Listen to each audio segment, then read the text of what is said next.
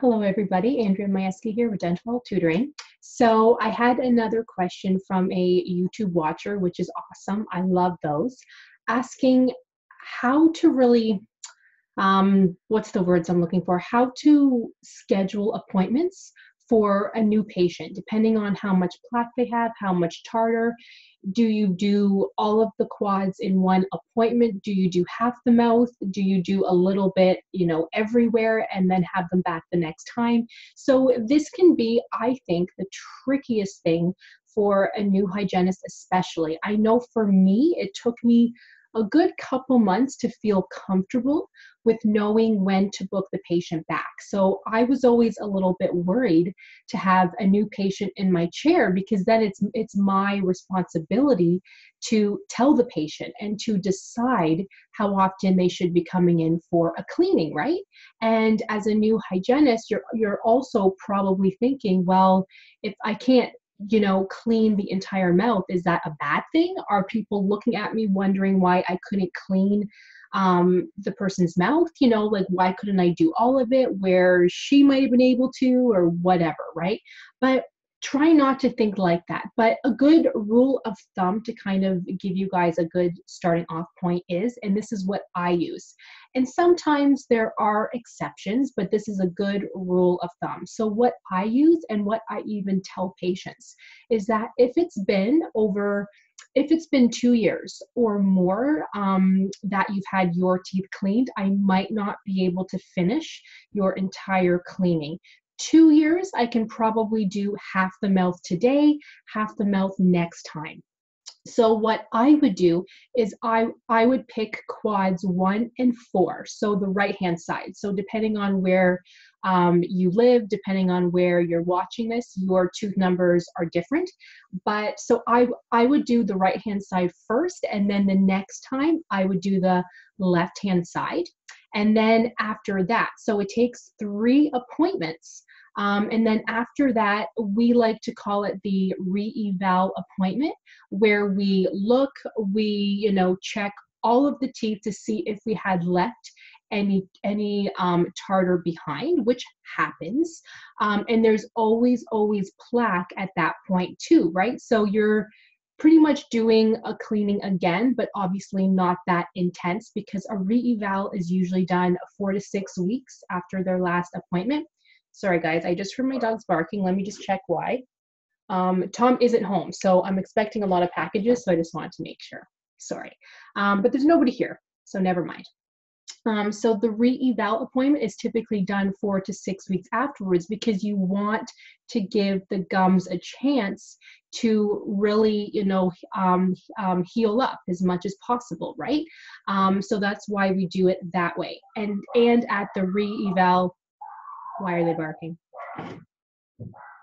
Oh, I do have packages. Shoot, you guys. Hold on. I'm just going to pause this. One moment.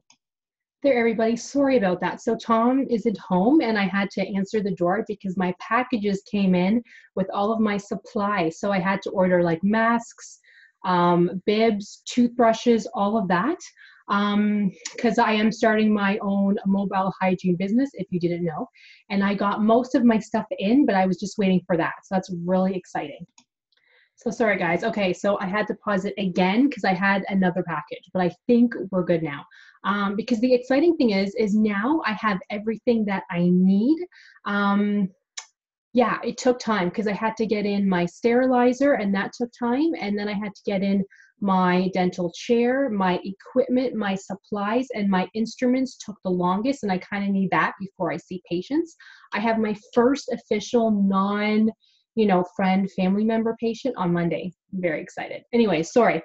You guys probably don't want to hear about that. You want to hear about how to book appointments, right? Okay, sorry. So where do we leave off? So I left off at the re-eval appointment, right? So at the re-eval appointment, what I like to do, and again, it could be different depending on the office. You might have a different, it's called a soft tissue management program in place. Every office is a little bit different, but that's kind of how we do it. Now, sometimes, so let's say the patient hadn't been in for 2 years. Sometimes I can do half the mouth in the first appointment, the second half of the mouth, the other half of the mouth, the second appointment, and I might be able to get the polish, the fluoride, and I guess that's it. Done in the second appointment too. But if I can't, because there might have just been a lot there, then what I do is I do the first half of the mouth in the first appointment, the second half, the second appointment, and then the third appointment, we kind of group it all together as the re-eval appointment and the polish and the fluoride at that time.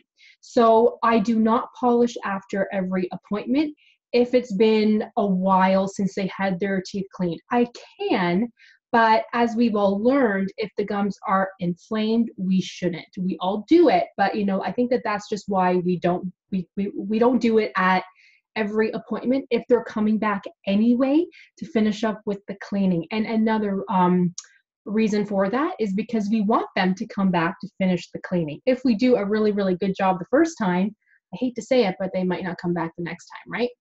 So that's typically how I book those types of appointments. If it's been 2 years, or sorry, yes, 2 years or more. And we also irrigate at those appointments too, which I forgot to mention, so I apologize. So we irrigate the first appointment, so the half of the mouth, and then we irrigate the second appointment for the other half. Sometimes we give local anesthetic too. That depends on the patient. Now, the office where I'm in now, she likes to give local anesthetic on everybody if it's been 2 years or more, because she says that she wants the patients to understand that, okay, there must be a lot there. Too much plaque, too much tartar. If my dentist is telling me that I need local anesthetic to have my teeth clean, because that's not typical. So she wants them to think, okay, let's not wait 2 years next time, right? But my thinking's a little bit different. I don't like to just give local anesthetic to anybody because, I'm the type where I don't like having local anesthetic. I don't like having the needle. So if a dentist told me that I needed one, I would probably go somewhere else, but that's just me. So everybody kind of does their own thing. So depending on the office where you are in, they might have local anesthetic as part of the treatment. So just keep that in mind too. Now, if the patient hasn't been in for, let's say, 5 years, you might only be able to do 1 quad per appointment. That can happen too. So that can be kind of hard to really determine. So at the new patient exam, you would be checking around anyway to see how much tartar they have. If you can tell they have heavy tartar in every single quadrant, then you will probably do 1 quadrant per appointment of about 45 minutes to an hour per appointment. That's possible too. So then if you think about it, 1, 2, 3, 4, that's 4 appointments, and then even 5 appointments to do the re-eval at the end with the polish and the fluoride. So think about that too. But as I'm saying this, you might be surprised where a patient might tell you that they had their teeth cleaned 5 years ago, yet you're checking and you're like, wow, the teeth look pretty good. You don't want to tell them that because they're just lucky, but you might be thinking, okay, 5 years, I'll probably have to do a quadrant per appointment, but then you're in there thinking, okay, things actually look pretty good. I can do it all in 1 appointment. That's possible. So you see how there's always exceptions. Or I've had patients come in where they insist that they had their teeth cleaned a year ago, yet there's so much there where I'm thinking, okay, I'm gonna have to do a quadrant per appointment. If the gums are just so in bad shape, if you're doing the probing and there's deep pockets, even if it's only been a year, so they say, you might have to do a quadrant per appointment. So does that make sense? I hope I explained everything. So soft tissue management. Some offices have it and some offices just ask you to do as much as you can in 1 appointment, but hopefully not, because sometimes you just simply can't. And how I see it is, if a patient hasn't had their teeth cleaned in 5 years, you don't even want to do it all in one appointment because you kind of want to teach them, okay, we can't wait 5 years. There's a lot here, and that's not healthy.